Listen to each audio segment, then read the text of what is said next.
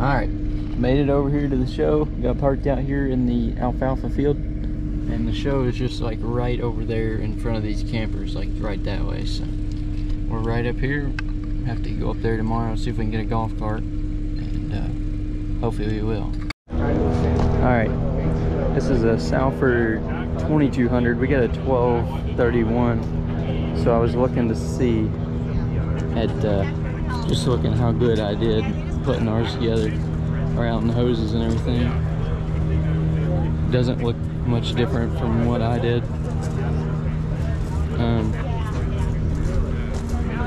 The only complaint so far is I don't know if I showed you guys or not, but the other day I was running ours. Ours has like 300 acres on it maybe, and this entire piece is tweaked on ours. So this is an even heavier machine, basically the same size, and it's not even a heavier tandem out here on the axle. So I'd like to see how long this one lasts on here versus our lighter machine that is already bent. So this one's got shanks on it, hydraulic shanks. I guess that's why it's a 2200, and then the springs are just extremely bigger than what our 1231 is. 20 by 10. 20.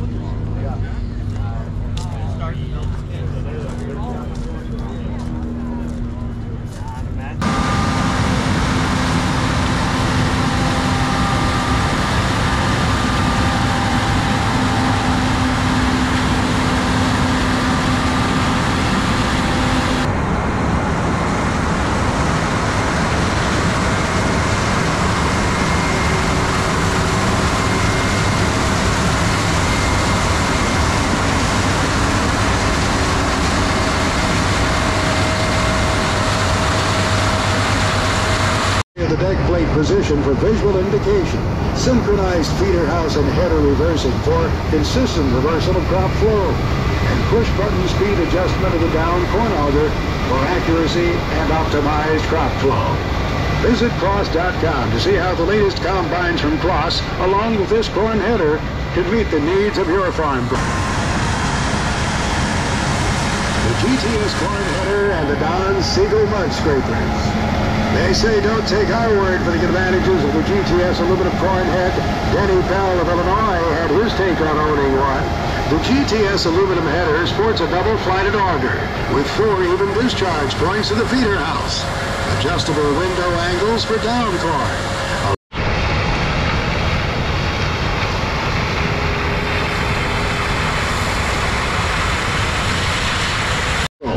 To aggressively pull down stalks of any size. Remotely adjustable deck plates to adapt to changing stalk and ear size, and optional integrated stalk choppers. For narrow row application with 20-inch and 22-inch row spacings, be sure to check out the 9200 series corn heads. Stop by the New Holland booth to learn.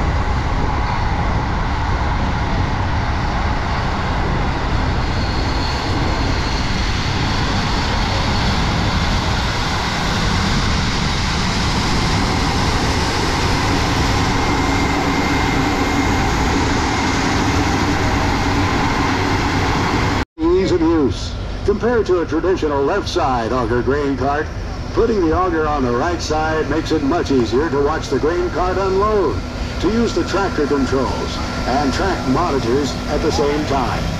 This reduces the risk for mistakes, especially during stressful moments, and greatly diminishes the amount of twisting and turning while operating the grain cart. J&M, your leader in the field since 1960.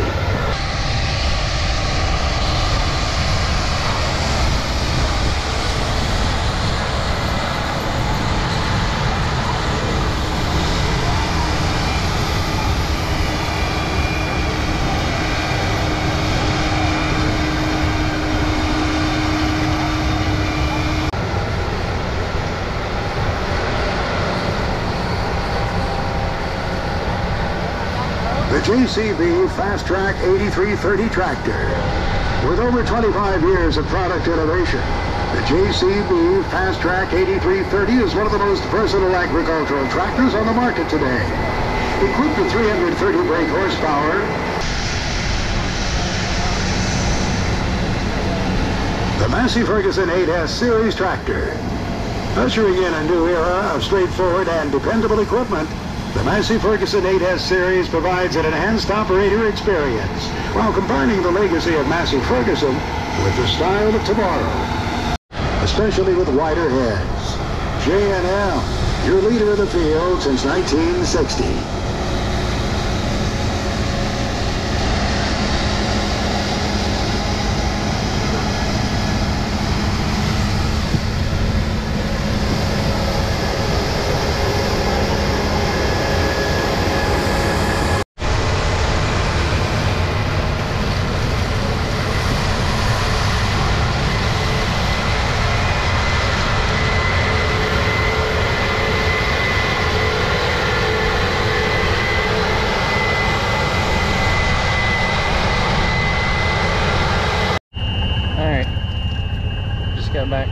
We just came back to the camper to get some lunch, and, so we're heading back out. So they're supposed to be doing tillage at 2 o'clock. It's 1 o'clock right now, so we'll go look at the show a little bit, and then we'll go back out to the field where they were combining that. They're gonna run some tillage on it.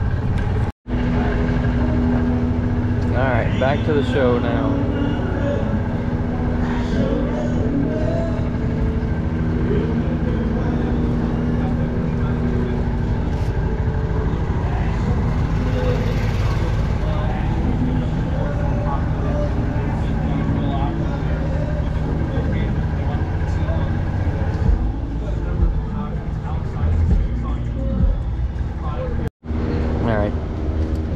First booth, I found strip till bars. This is my favorite so far that I've found. Seems like the simplest, most durable design. So go look at it a little bit. Grain cart, seed tenders, about anything you could think of. Usually it's so dang crowded at all the shows, I can't never look at these, get up on top of them, look. But here we are, got up here on top. Cody's opening her up.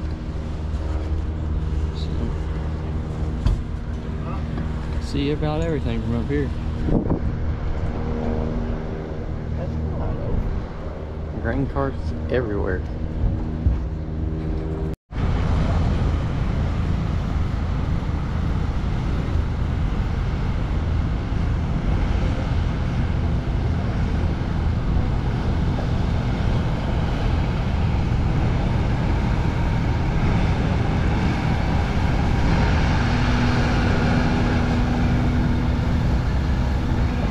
The Rubin 10 high-speed disc.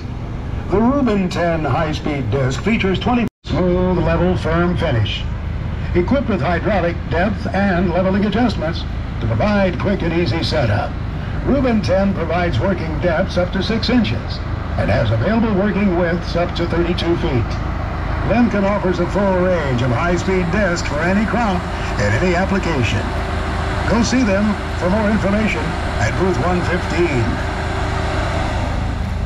The unit to be run at shallower depths. Disc gangs are protected by C-Flex hangers to provide protection against rocks. Trunnion bearings with triple lip seals are also covered by Landau's 3-year limited warranty.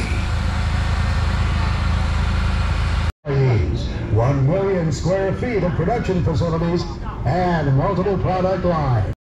All right, coming straight over to check out the strip till bars. So here's the Raptor.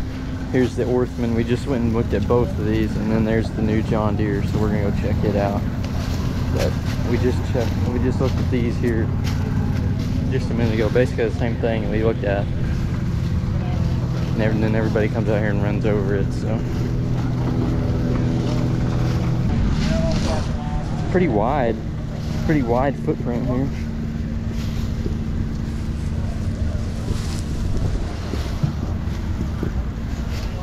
All right, let's go look at the next one.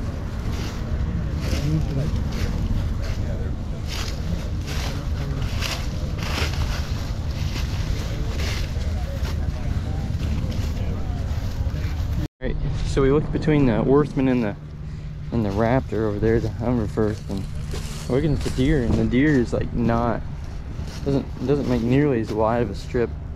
It's kind of a less disturbance, but haven't got it close to it yet. So we're gonna go see what it looks like. Seems like it's doing an okay job, but it ain't moving the trash out of the way quite as much. But keep in mind that we would be using it on our soybean stubble, not corn stalks. There'd be a lot less residue out there. We'll go take a up close look at it.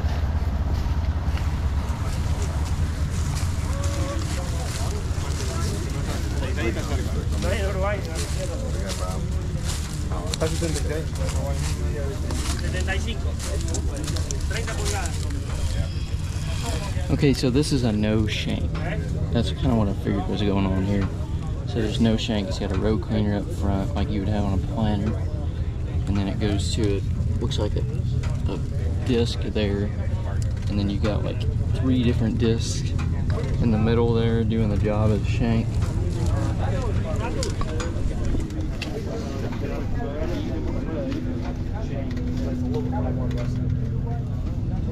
So you're not really placing the fertilizer as deep as nearly as deep as we would with a shank, but it is a good thing to see what the disc machine does.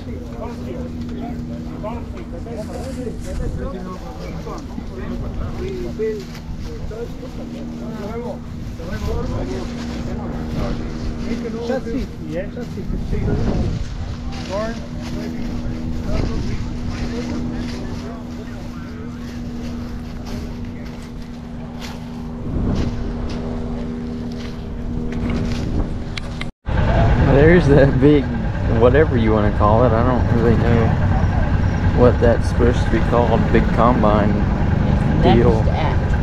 Next cold. I don't know.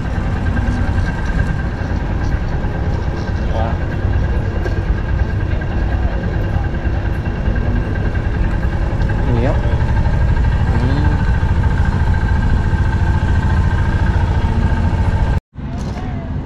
Checking out the new Mac Don Draper.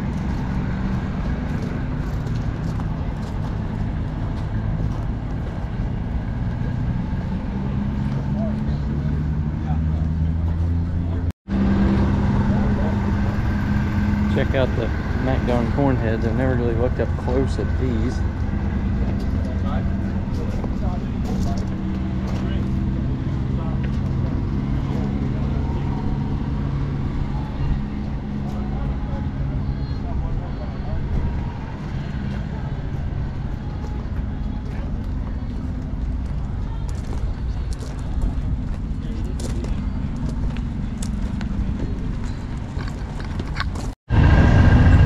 Going past the John Deere booth.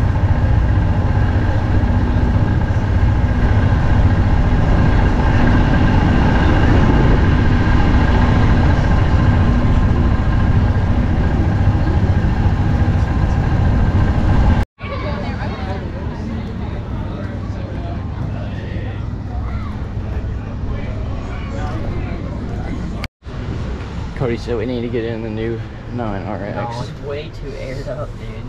We need to be on the floor.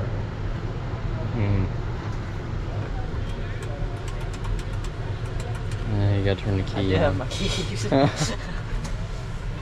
They get the new GS5 display. I look good in here. Hey, they finally started tinting the back windows. I think they should tint every window. They should do that on every one of them. That's awesome.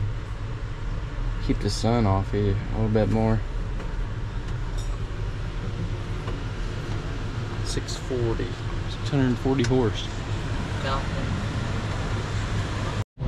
Alright, we got day 1 complete.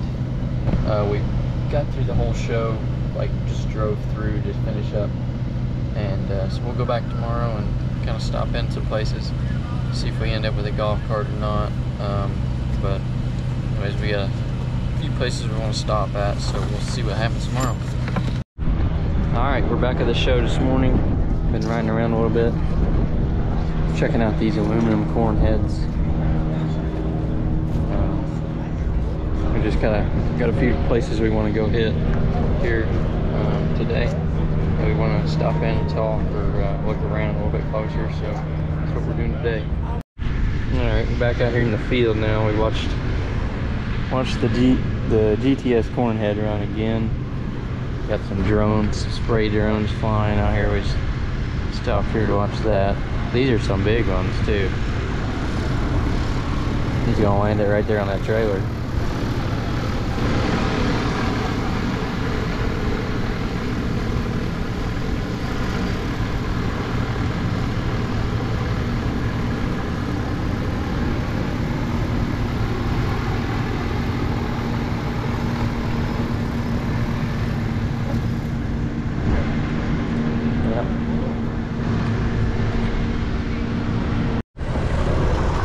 Forgot one row yesterday, like on the very end. So, got a couple of good looking John Deeres here. 4520 and a 4620.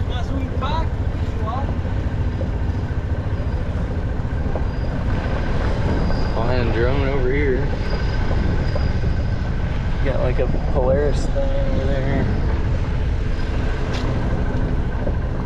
Olivers.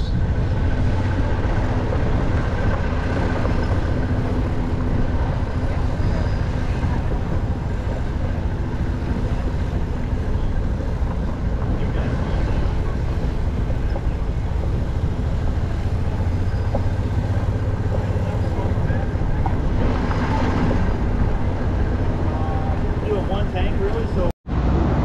All right, we're gonna check out the Pivot buyout booth. More of a, it's like more of a building than a booth. It does feel good in here though. I'm gonna get in this 1050 Vario because I want to see what it's like on the inside. It's really like a house in here, dude. It's pretty nice in here. Everything's like color coded. It really is crazy. Look at Look look at the whole dial over here. Got a phone holder built in. Got 2 screens built in. And then look, there's this one. Another screen up here. It's, This is just little. Look how big your throttle. wonder what that is. You don't use it because it's probably a CVT. What? I don't know how you'd ever figure out how to drive it, but Go. I guess once you figure it out, it'd probably be nice. I'd say there's a lot of buttons you don't use. You'd sit up really high in here. Since there's no one around, figured I'd hop in the 8R for fun. This one's got the E23 in it.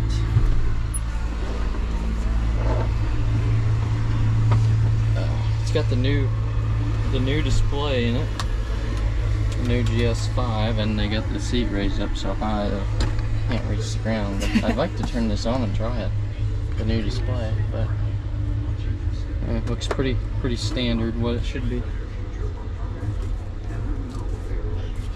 Do you think they should have tinted windows on here? Yeah, they should. They started tinting the windows on some of them. If you could look at that one over Like there. that one over there, it's tinted back window. But, yep, looks good. Alright everyone, that's gonna finish it up for the farm show. Getting everything loaded up, getting ready to head home. Alright, well we made it back home, so we are all good. So we're gonna end this video here. So thank you for watching. I hope you enjoyed the between the 2 farm shows. Hope it was something different, changed it up a little bit. So thanks for watching. Please like and subscribe, and I'll see you in the next one.